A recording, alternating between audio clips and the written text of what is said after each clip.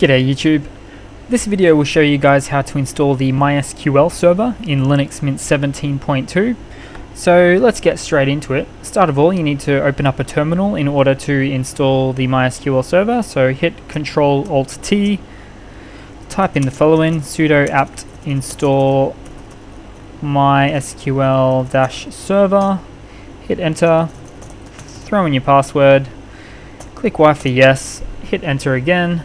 It will ask you for your MySQL root user password. Now this isn't your Linux Mint password by any means, just a root one, and I do recommend you keep it different.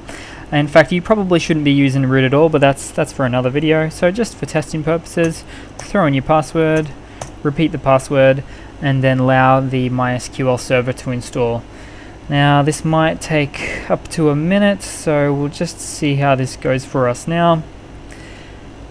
Now the next stage after installing this would be to just quickly test that it works. So I'll just run through the quick process with you guys there.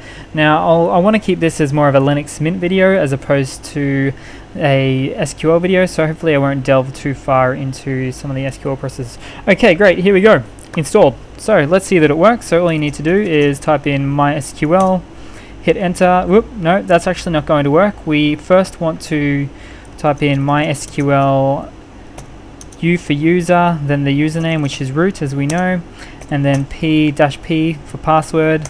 Hit enter, throw in your password that you've just typed in, not the password on your actual Linux Mint itself, so the MySQL password, and then there we go, so we're actually in there. Now, like I just said before, I don't want to delve too far into any MySQL practices and things, but let's see if we can see the databases.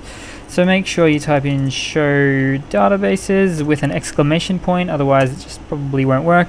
Now here's a bunch of databases we have here. Let's see, we can probably even go a bit further and do use MySQL, database changed, good.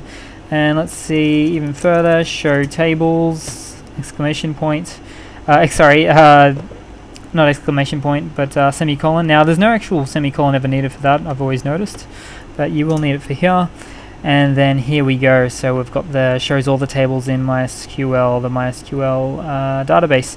Now these are all sort of, I wouldn't call them generic tables, but these are more system tables, so they aren't going to look like a sort of a textbook SQL table. For example, if I was to type in show, no, actually that would be a select statement, so select all user from user, just the bottom one, semicolon, hit enter, and yeah, I thought that would happen. So it is displaying a table, but it's not really in the format really great for a terminal, so not really textbooky.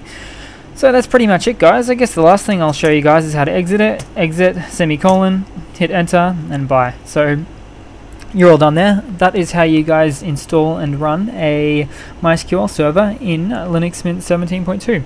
Cheers guys, hope you've enjoyed.